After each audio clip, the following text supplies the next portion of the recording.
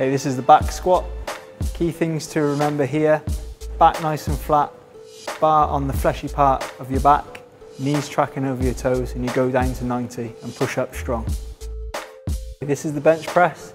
Key things here: strong grip on the bar, back nice and flat and pushed into the bench, feet flat on the floor, and ensure that the bar travels above your chest. This is a balanced row. Key things here: slight bend in the knee, pull your shoulder blades back and down, and keep a nice, strong, stable core. This is a pal-off press. Key things here: strong grip on the band, nice, strong, stable core, and push the band over the center of the knee. Okay, this is band pull-aparts. Key things here: keep the shoulders back and down, and squeeze the shoulder blades together.